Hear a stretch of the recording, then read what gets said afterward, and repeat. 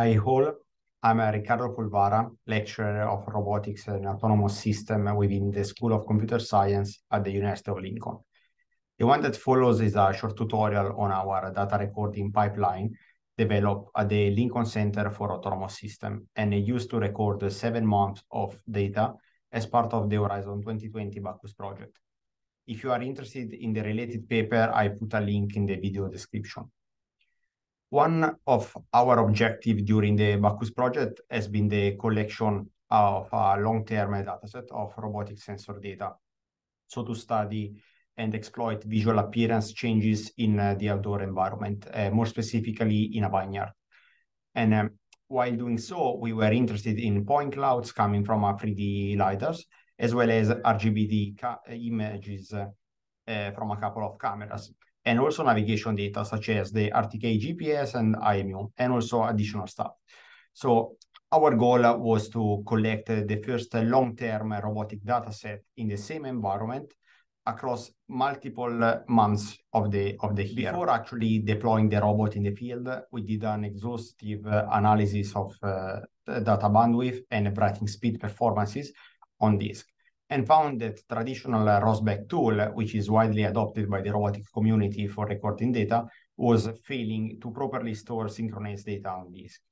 Without delving too much into the details, we identified that the single-thread nature of a Rosberg record is the reason why some messages were stored in a writing queue and then dropped when the queue was full, leading to data corruption and data loss. For this reason, we develop internally Topic Store, which store data in a MongoDB database. MongoDB is an open source, non-relational database management system that uses flexible documents instead of tables and rows to process and store various forms of data. As a NoSQL solution, MongoDB does not require a relational database management system, so it provides an elastic data storage model that enables users to store and query multivariate data types with ease.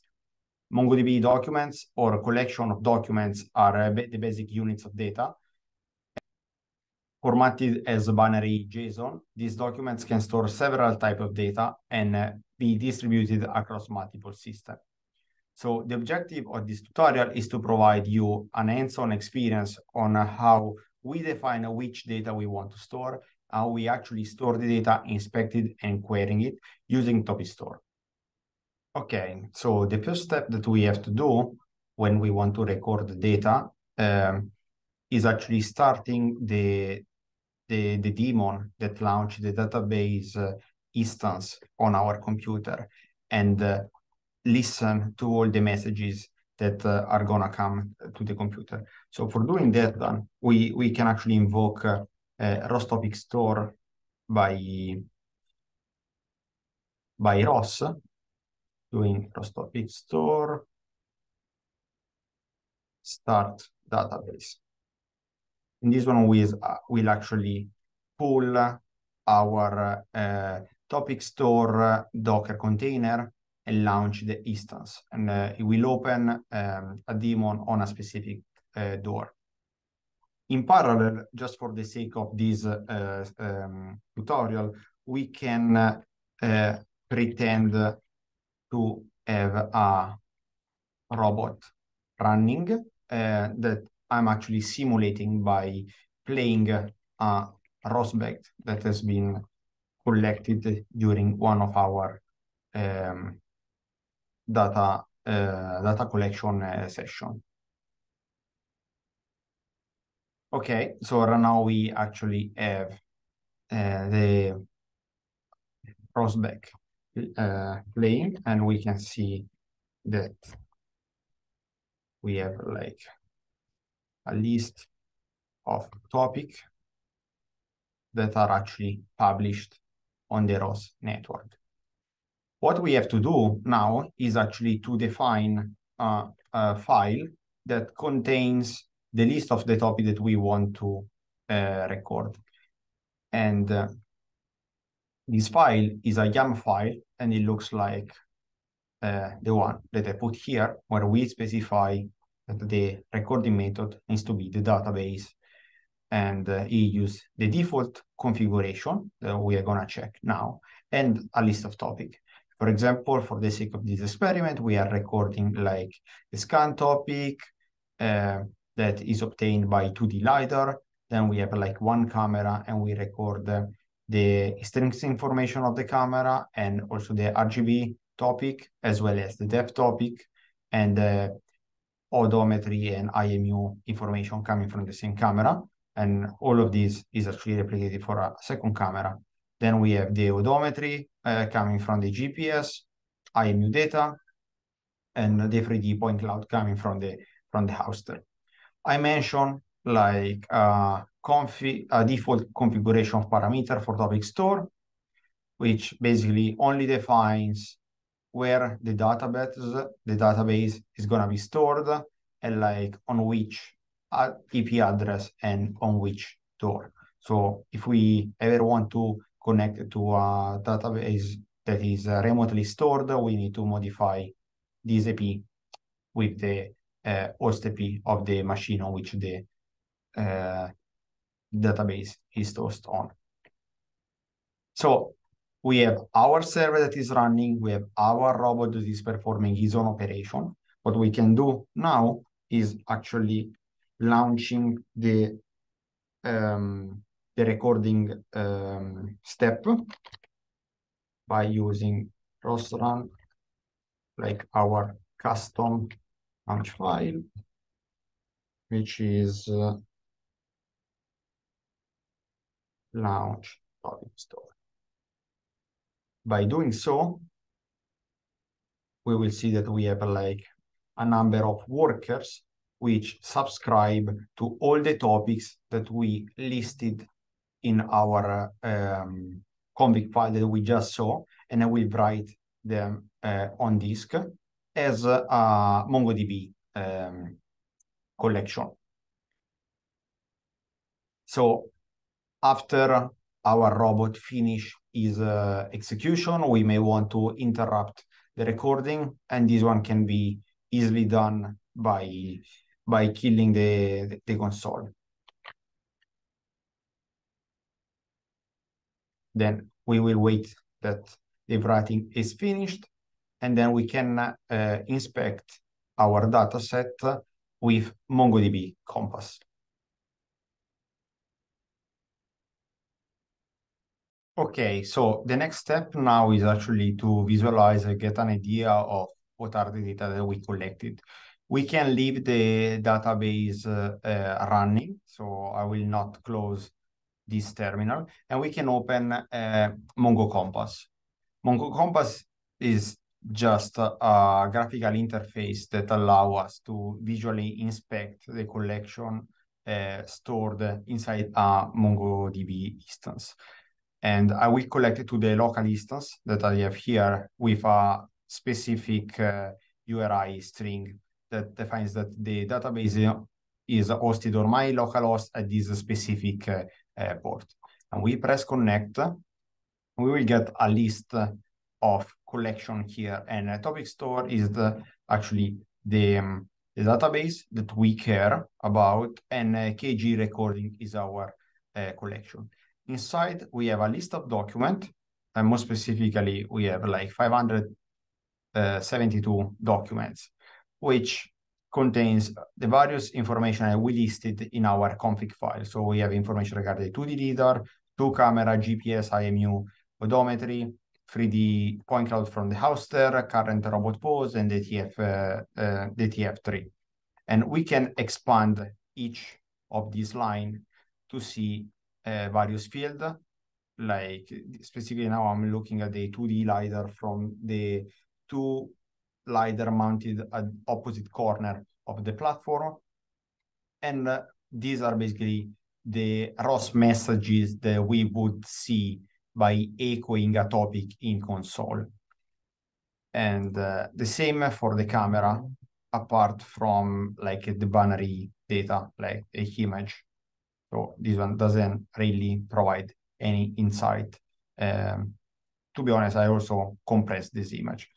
Anyway, the real advantage of using this system compared to ROSBag is that he allows us to query this data for spatial information and time. So for example, I said that now we have 572 documents. We may want to filter data by GPS position. So for example, we want all the documents that have been collected between two specific GPS latitude without doing like a crazy stuff. So we can potentially define a query where we say that we want to retrieve all the data whose field for GPS fixed latitude needs to be, for example, greater and equal than a specific value, for example, is this one, but at the same time, it needs to be, yeah, there's a mistake. We need dollar logo. It needs to be also less than equal than something else. And then we can look for the result. And we know that there are in our collection 85 data matching this query. And we can also add additional stuff, for example, on the longitude. Mongo Compass is cool because it also allows to define some aggregation. So we can actually create step by step our pipeline, and we can actually see how from the entire collection, the number of results goes down only to the final query that we want to do. So the next step, it would be to take the output of this visual inspection of Mongo Compass, put it into a script that we wrote to extract data from the MongoDB into a ROSBAG. So we start from like ROS data on the robot, we go into a MongoDB database, and then we go back to a ROSBAG, which is actually the most preferred format for a robotics engineer. Okay, so the last bit of this tutorial is actually to extract data from the MongoDB collection into a ROSBAG that can be exploited by any, let's say, robotic tool like RQT or Arbit. In order to do that, I just show you like how to prototype a query into MongoDB. The way we do the extraction is by using like a Python script, which is sort of hard-coded and probably not the best style, but still we can define like some parameter like the latitude and the longitude from which the data needs to be extracted from, and for how long we want the data, for example, like 10 seconds, and like the collection from which extract the data. And we create a connection to our local instance of MongoDB running on my computer at the moment, but it can be also connected to a remote server. And we define like the query similarly to what we saw in Mongo Compass. And then we invoke the convert script from a topic store, which extract the documents from the collection and create a ROSBAG. This ROSBAG needs to be re-indexed in order to align all the data based on their timestamp, and this one is also part of the script. So while keeping the server running in this console, we can actually invoke the QueryDB script, which hopefully it will not take too much time, but it creates a connection to the server, to the instance of MongoDB. It will look for all the collection present in the database, and for each of these collection, it will extract the data starting from the position that we specified for up to 10 seconds.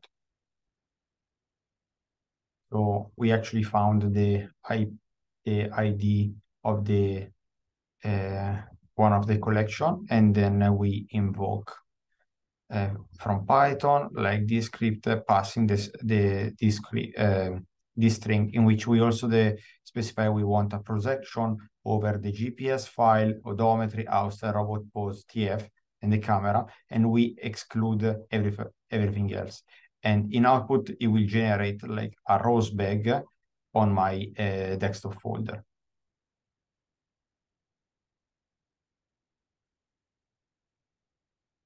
So you can see here in the progress bar that the data are actually fetched. We found 147 documents that match our query. They are extracted into the ROSBEC, which will gonna be now re-indexed.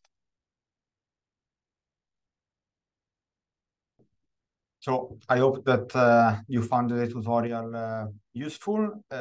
If you would like to discover more about Topic Store, just drop me an email.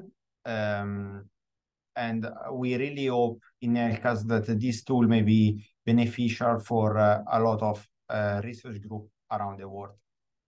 Thank you for watching.